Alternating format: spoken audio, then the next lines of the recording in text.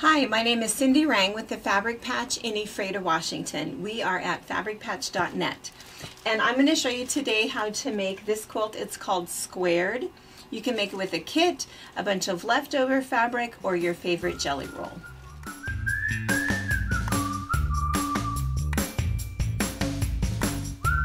My daughter and I have owned and operated a busy quilt shop in Washington State for over 20 years. We have a retreat center, an active YouTube channel, and a large pattern line featuring our creations. My two sons work on machines. One daughter-in-law is our videographer and the other is a long-arm quilter. We are a family that love each other, we laugh together, and every once in a while we get some work done. We have a crew that are saints for their efforts at keeping us on track. Thanks for joining us on our wild ride.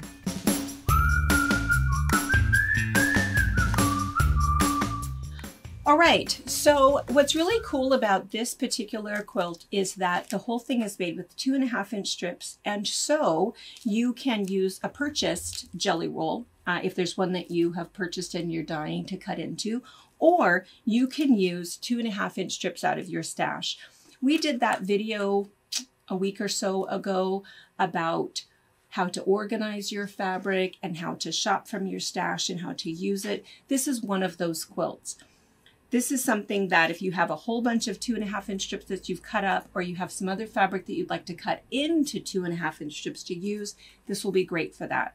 What you want to know is that the blocks that you're making are going to end up being 8 inches finished. The other thing that you need to know is that for every strip that you have, you will get 1 block and a little bit of your binding. And so that's going to help you to be able to determine how many strips you need.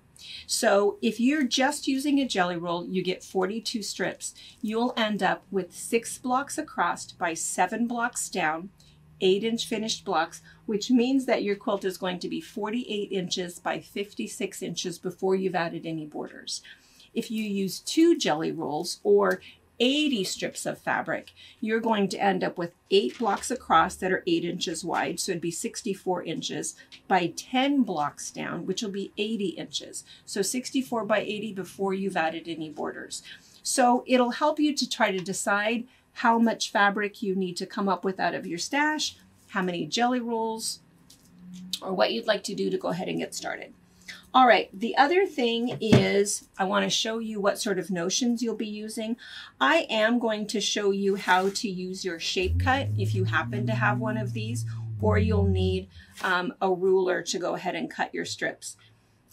You might need a square up ruler if that's something that you're going to need to do. If you only have one, you just have your one 6x24, you'll be fine with that. The other thing that I would suggest is your wet erase marker. We carry these in all of the colors and I use it all the time. And again, a wet erase marker is what you want to use on your ruler because you don't want it wiping off onto your fabric. The third thing is you're going to use some clips. If you don't have binder clips, you can go ahead and use pins or you can just stack them, but I find that this makes my life a whole lot easier. So if you are starting with a jelly roll that's already cut into 2.5-inch strips, you only have one other cut to make. For the rest of us that are going to use up our stash, let's just talk for just a second about cutting 2.5-inch strips. So I'm going to show you 2 different ways to do it. I'm going to show you how to use your shape cut or how to go ahead and use your regular ruler. So if I'm using my shape cut, what I'm going to do is I'm going to lay this out over the top, and I'm going to see where I have my 0, 2.5, 5, 7.5, and 10. And I'm going to go ahead and cut 0, 2.5, 5, 7.5, and 10. That's all I could get out of this particular cut. I'm going to toss, whoops, my leftover pieces on the edges. And then here are my strips that I got all perfectly evenly cut. Oh, except for a little thread right there. If you don't have a shape cut and you're using a regular ruler, Let me show you how to do that. Now, the other thing is I want to talk to you for a second about dog legs. What a dog leg is when you've cut a strip, and instead of your strip being a long line like this, it makes kind of a little funny knee, a little twist to it. The reason that we get those is sometimes people will see an edge like this. When you fold it from salvage to fold, you might see that there's a funny little edge here or here, and people will think, well, they want to kind of line those things up. Don't line those up. Just go ahead and take the natural fold of the fabric and then cut your strips. Now, the other thing when you're cutting strips is that it's generally best to use your ruler to measure rather than your mat, because it'll slip. And so I'm going to cut off my edge, and then for me personally, what I tend to do is I walk around to the other side of my mat. If you don't have that, you can pick that up and lift and move it. But that way I don't disturb anything. And I'm going to line that up so I'm 1, 2 1/2. And these little handles, if you have the Creative Grid rulers, they're so sticky that they're difficult to move, and that's what the handle is for, is to be able to pick it up and move it easily. I'm going to cut that, slide that over so I can see where my edge is, come over 2 1/2, slide up. I think I obviously need to change my blade.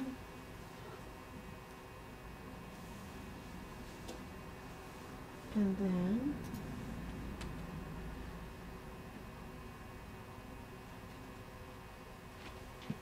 so you can still get an accurate cut using your ruler. You're just adding a little bit of speed with your shape cut, but either way you end up with a nice accurate cut with your strips. Okay, so you either have all of your fabric cut into your 2 1/2 strips in your pile that you're going to work from, or you have opened your jelly roll, 1, 2, maybe a jelly roll and some pieces, whatever you've got going on. So now it's time to cross cut. And cross cut is the term that we use when you've had one strip and now we're going to cross cut into some different lengths. And again, I'm going to show you how to do this with just your regular ruler or with your shape cut, just in case you've been working with your shape cut and you want to know more about it. I'm going to show you the basic way. And I just want to remind you, if you have a non-slip ruler, one of them with the nice little additive to it, it's really important to have the little handle, because if you're sliding your ruler along, that's what will end up wearing that grippy stuff off of your ruler. So what this is for is not to hold when you're cutting, it's to hold when you're picking up your ruler. So that's what that's for, and then of course whatever rotary cutter you're using. Alright, so when you cross cut means that once you've cut your strip, which is your 2 1/2 inches by 42 inches, now it's time to cross cut it. You can layer them, you can cut 2 here, 2 here, you can cut 6 at a time, 8 at a time, whatever you feel comfortable doing. What I'm actually going to do, just so you can see this, is I'm going to go ahead and cut 2 at a time. So in doing this, the first thing I'm going to do is line this up over here so that I have a nice straight edge. So I'm going to cut off my salvage.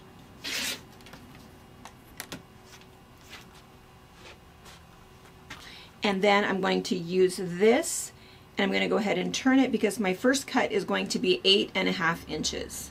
So at 8 1/2 inches, you can see that I've lined this up. Here's my 8 1/2. And again, I'm cutting through 2 strips at a time. Just going to double check.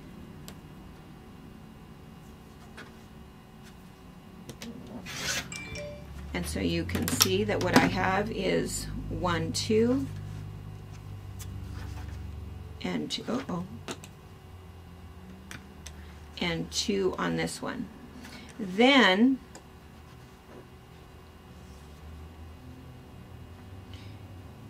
I'm going to cut my two 4.5 inch strips.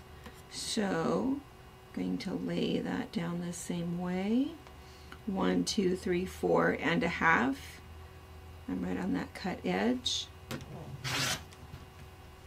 And now here I have 1, 2, 3, 4.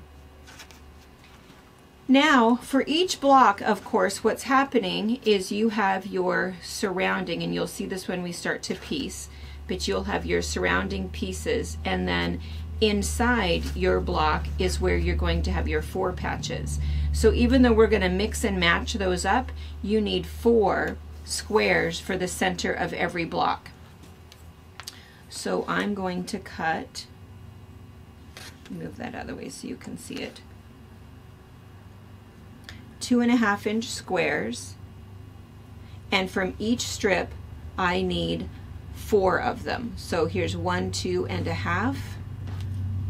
So I'm going to cut it this time. Oh, I just have a tiny little nick, I think, in my blade.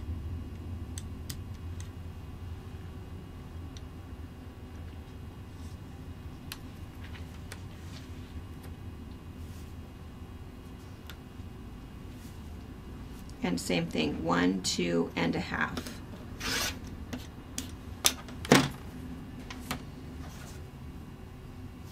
And so that's what you'll get from each strip. This is what you end up with. You do have a tiny little bit left over. If you like the idea of a pieced binding, you could go ahead and do that if you want to. Cut these into 2.5 inch squares and make a dumpster diving. There's a couple other options for your tiny little tidbits that are left. So we'll keep doing that. We're going to start 2 piles. One pile is going to be all of our pieces for our frames, and one pile is going to be all of our pieces for our 4 patches. Now I just want to show you briefly, if you were going to do this with the shape cut, I want you to notice that when we were cutting with the ruler, really I had a 6-inch ruler, so I could really only cut 2 at a time. So whether this was 2 strips, or if there was maybe 3 stacks here and 3 stacks here, if I'm cutting with a 60mm blade. And people ask all the time, well, what's the difference between the 45mm and the 60mm? Really, it's that idea of depth. So you can see that with a 45mm, you can see the depth that I can cut through. A 60mm is going to be quite a bit bigger, so you really could cut through multiple layers or multiple layers of flannel a little bit easier. So that's what the difference is. What I tell everybody is cut through however many layers you feel confident with, because if you make a mistake, then you've made a mistake through 6 layers, but if not, you can really cut your time down pretty quickly. Anyway, so with your ruler, your distance when you're cutting is relatively minimal. But if you were using your shape cut, you could see that I really could cut multiple stacks and make it super, super fast for cutting. So I'm just going to cut these 2, and then all I'm going to do is line this up. And what I think is nice with the shape cut is, again, I'm able to see that line on the edge to make sure that everything is nice and straight right where I'm at. And then the other thing that I'll do is I'll go ahead and use my wet erase marker just so that I'm reminded of what I'm cutting. So I'm always going to cut on the 0, which is of course going to cut off my selvage. And then I'm going to cut at the 8.5. Oh, I already have a mark here. There it is. And then I'm going to cut my 4.5. So here's a half, 1, 2, 3, 4. I'm going to cut it right there. And then I'm going to cut a 2.5, 1, 2.5, and then a half, 1, 2. I happen to have the extra large 18-inch, but if you only have the 12-inch, it's perfectly okay. You're still going to cut your 8.5, and then you would just reposition with the second cut to be able to do the 4.5, a 2.5, and a 2.5. All right, so with my shape cut, and again, I'm only cutting through 2 strips, but imagine I could have a couple stacks, a couple rows, and I could make this go pretty quickly.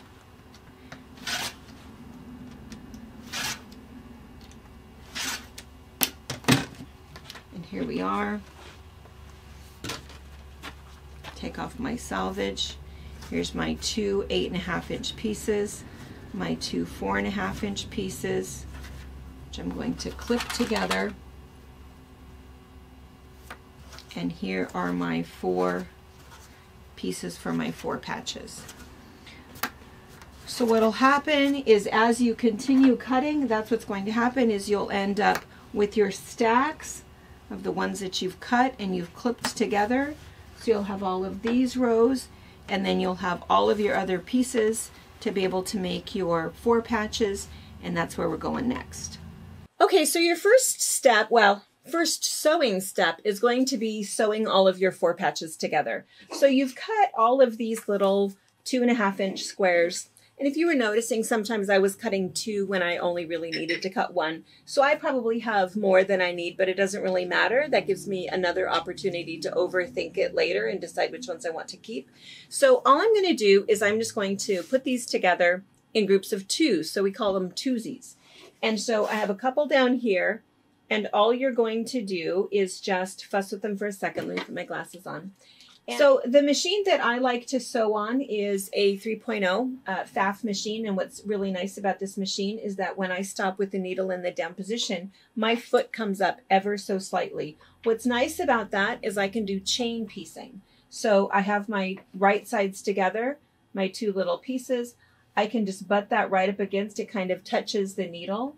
And then as I sew that, when I stop, the needle's in the down position. I just tap my foot, my little presser foot comes up, and I'm just going to fuss with this for a second and do my next one. And so then I'm chain piecing.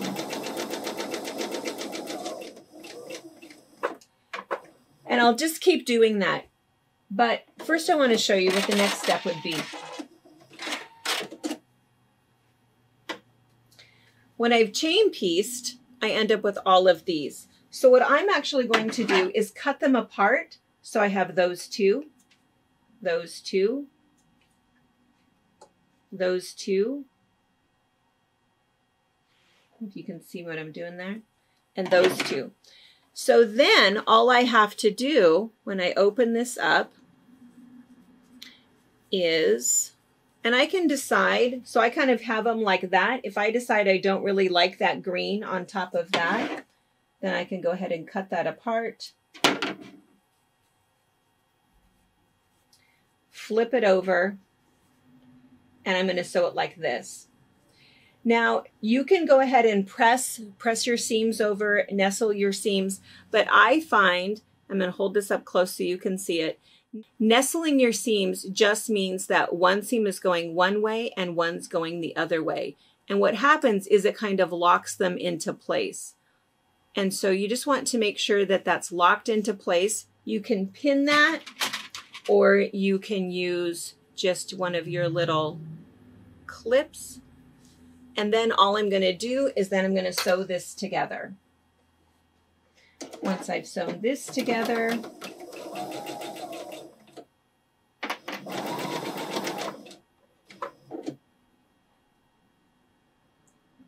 fuss with that for a second.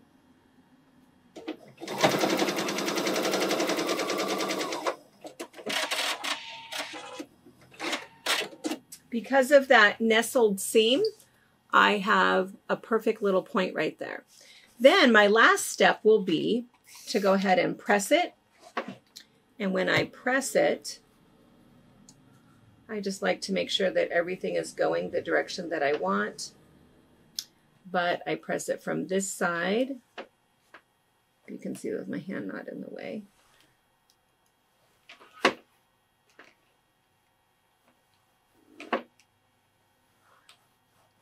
And then here is my 4.5-inch block. I'm going to keep doing those in all of these sets, and you'll need one 4.5-inch block per block.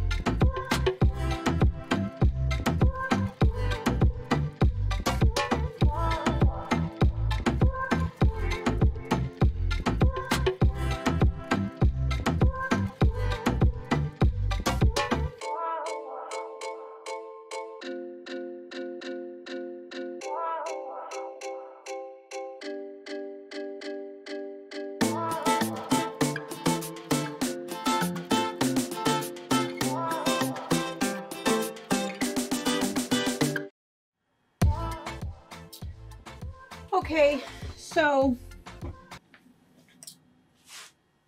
I still have a couple other blocks, 4 patches to make, but I'm going to go ahead and move on to the next step just so that I don't keep you as you're sewing, but you're going to end up, obviously you have a 4 patch per the number of blocks that you're going to make. So I really need to end up with 42 of these.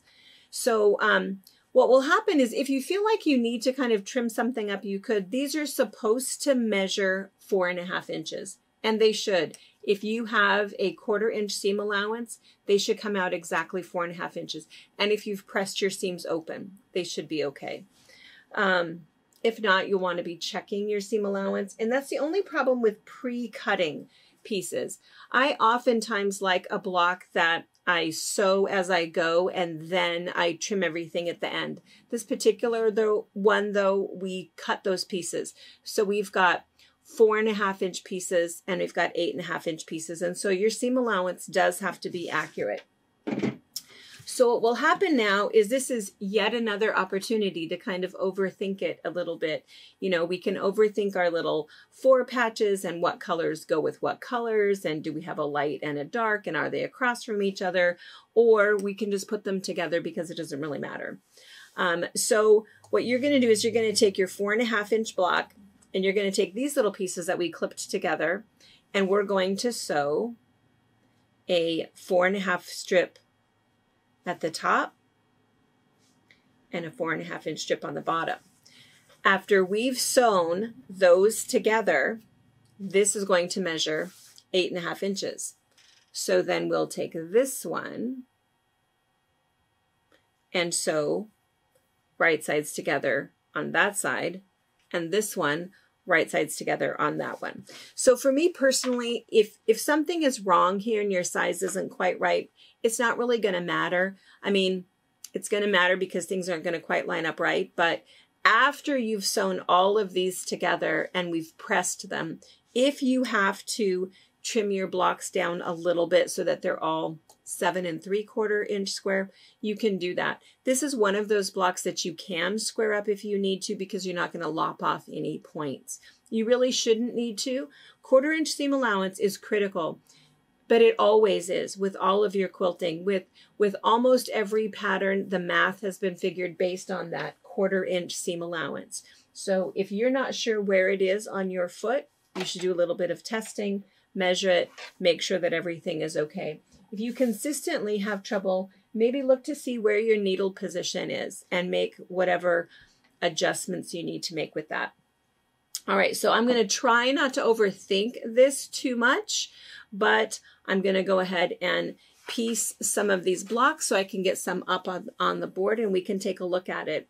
And again, we've cut these out so that sometimes we're going to have light borders, sometimes we're going to have dark borders, but that's really kind of what's fun about it, is that it's scrappy, but it's also an organized quilt, so it's kind of fun.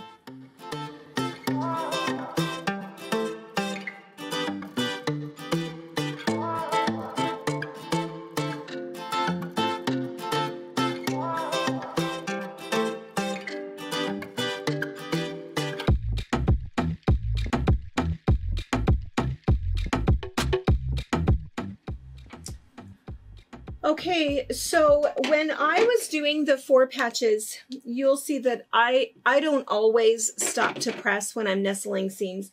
I think when I'm teaching beginners, I teach them that. I think it's important to know all of those steps to make sure that your blocks end up okay.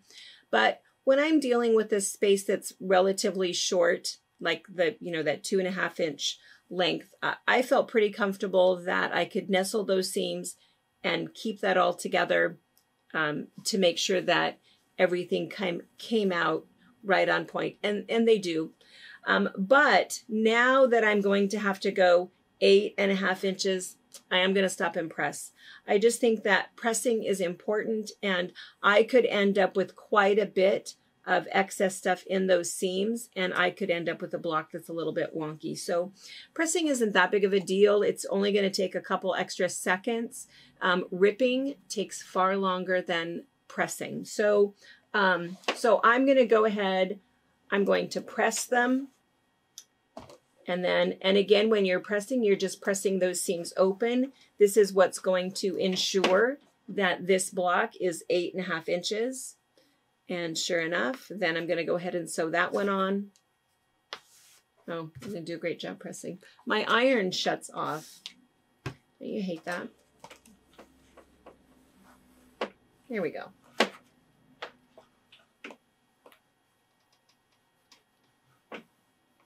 There's something also that's just really nice about a nice crisp pressed block. And Best Press smells so good. I don't know, there's a little aromatherapy going on. Anyway, all right. So then I'm going to sew those on, and that's my block.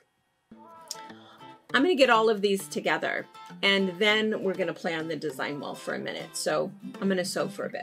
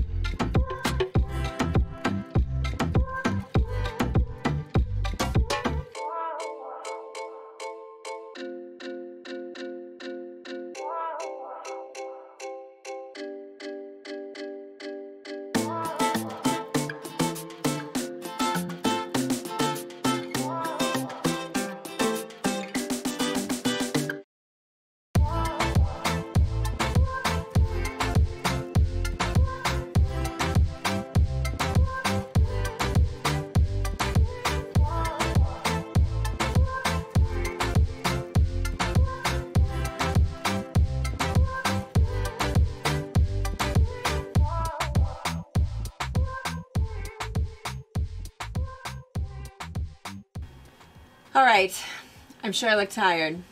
I started overthinking, which, well, not started, I think from the very beginning. That's all I do is overthink about it. But what I was trying to do at first is I was just putting my 4 patches together and it didn't matter, and doing my little frame and it kind of doesn't matter. And then I realized that I kind of do like it to have a little bit of a color story.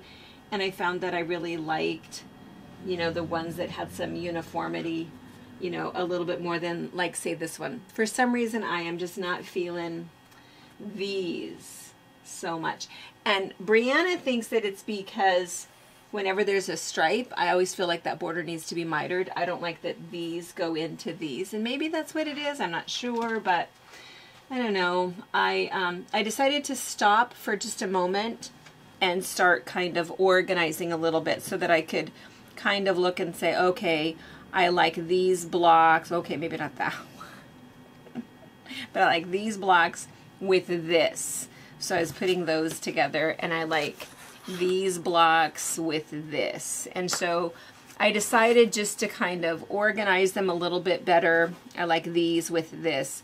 So that's what I'm going to do, but I'm trying to decide if I'm going to rip those out or not. And it's kind of a funny thing because it's not that ripping is that big of a deal. Sometimes we just change our mind, but and oftentimes I'll tell people that if you just leave it, then when the whole quilt is done, it's not really going to bother you. But if it does bother you, I would feel really, really bad that every time you look at the quilt, you see that one block that you don't like. So I just think it's important that you love your work and you love the process and you love what you're done with. So for me, I think I am going to rip. So one other thing about this as we're going through this is that at any point you can always maybe go through your stash if you happen to be somebody who has a little bit of a stash. And if there's something that you're kind of not feeling and you think that it's just not quite right, maybe you could just find another fabric to kind of throw in there that you think would work good and kind of change something out. Maybe add some uniformity if that's what you think it needs, or a different kind of a color story if that's what you think it needs. So that's what I'm going to do. I'm going to go ahead and keep sewing some blocks, and I'm probably going to be done for tonight, but then I'm going to keep sewing some blocks, and then when I get all of the blocks done, I am going to talk to you about some different ways to organize fabrics, because I've already done the math for you. And if you feel like even this is way too, you know, scrappy for you, then there's other things that you can do, and we'll talk about that. So we'll talk about that in just a little bit.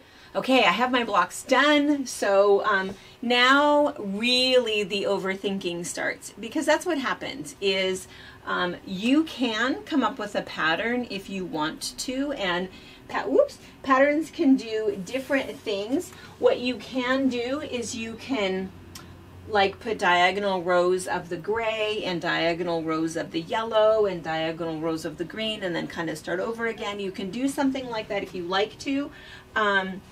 I really like the very scrappy random look. And remember in the beginning I said don't worry so much about the 4 patches and don't worry about what goes around the 4 patch, because again it's scrappy, so you see everything anyway.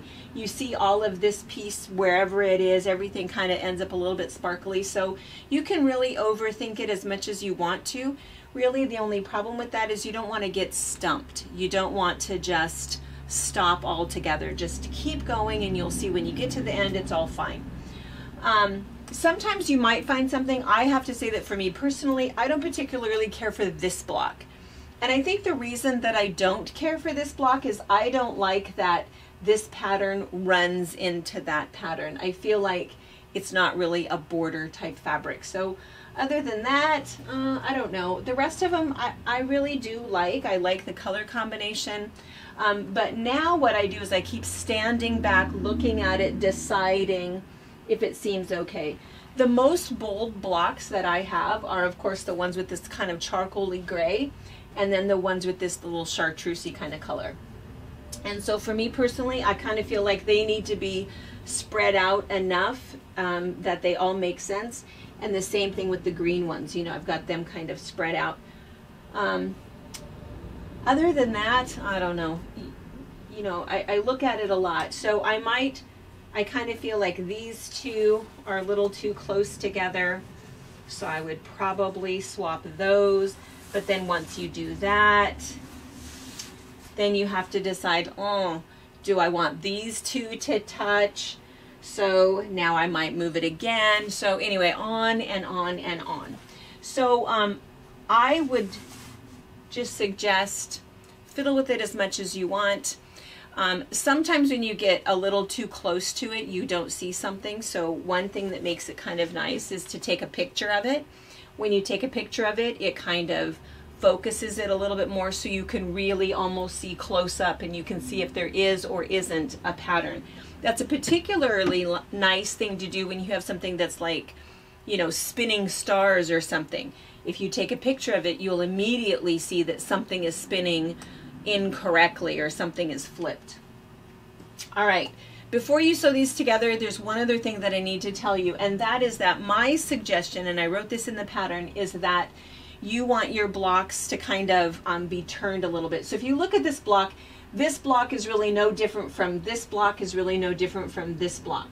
The difference though is that here, and I don't know if they can see this, if you're going to zoom in on this for them, but the seam is here, and here the seam is here. If I were to really turn this block, see, this was the first border that I put on, and this was the last border.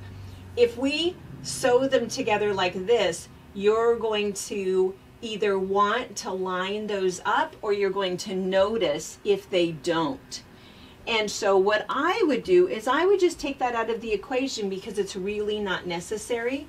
So what I would do is I would turn it. And so now what's happening is this just comes into nothing. This one, see, just comes into nothing. So every other one, all I'm doing is that I'm turning.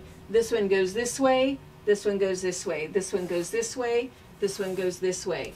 So I've turned every other one so that nothing has to line up. It just makes it kind of nice and easy peasy piecing. So that's my last suggestion. And then again, the way that I sew rows together, there's all kinds of ways to do it. You can just sew your first row together, press them all one direction, sew your next row together, press them all the other direction, sew your next row together, and then sew all your rows together. If you've not ever done something like that before, we did that in a little video called Eliza's First Quilt, and Eliza shows you how to do that with squares. And that's what's so nice about a pattern like this, is you can make this any size you want. Make just a couple of blocks, make a whole bunch of blocks, no matter what, just sew those rows together.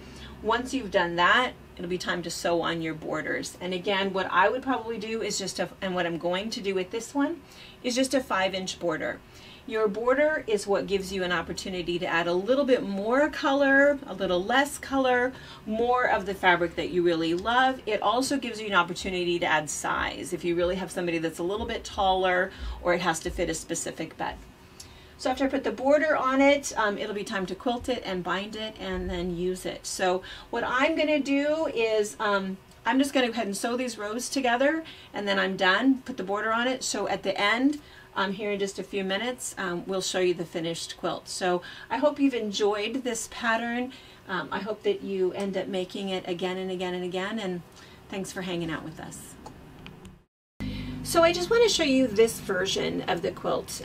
We made this quilt probably 15 years ago, and that was before we did all of the 2.5-inch strips for our stash. And so you can see this is a whole lot of leftover stuff. So here are those 4 patches. They're all over the place out of all kinds of things, but we wanted to make this quilt bigger, so the other thing that we added was some 4.5-inch squares.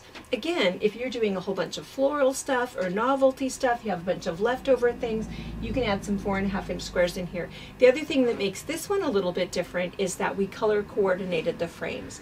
So instead of having multiple colors like our other version was, this was 2 different fabrics that we just went around and around and around, and then alternated them, which gave a little bit of symmetry to the quilt. So it's just another option when you're digging through your stash and wanting to use up those really pretty fabrics that you've already purchased. Thank you for watching our video. We invite you to leave a comment, hit the like button, or better yet, subscribe to our channel so you never miss an episode. You can also visit our Instagram, Twitter, Facebook, or Pinterest pages, or find all of those things and our online store at fabricpatch.net.